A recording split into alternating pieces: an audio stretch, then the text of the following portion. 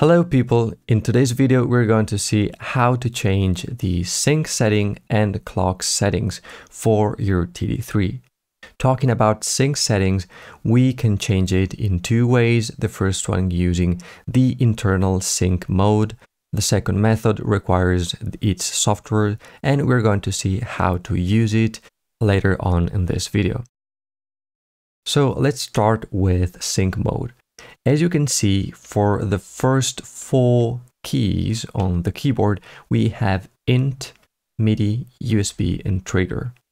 So we have four sync sources: internal, MIDI, USB, and trigger.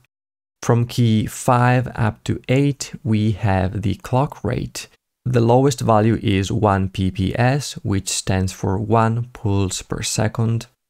Then we have 2 ppq, which stands for 2 pulses per quarter note. Then 24 and 48. The TD-3 will by default set to 48, and I highly recommend you to stick to this high value if you want to preserve the best time resolution. To enter sync mode, make sure that no pattern is playing, then press and hold back and next. Now, as you can see, the entire keyboard turned red, and we have only 3 seconds to change settings. So I have internal clock source and 24 ppq, and I want to change it to 48, so 48. To install the software, go to Behringer.com, then you can search for TD-3. You can select your version.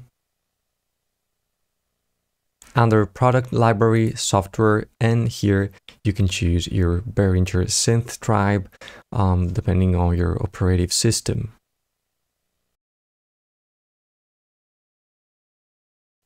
Once Synthtribe is installed, you can plug in your TD-3 using the USB connection. The TD-3 will show up, then get started. Under general, clock source, internal, MIDI, USB, and trigger. If your TD-3 is connected via USB and you apply any changes here, you won't need to directly save those changes. That being said, thanks for watching, and I'll catch you in the next video. Ciao, ciao.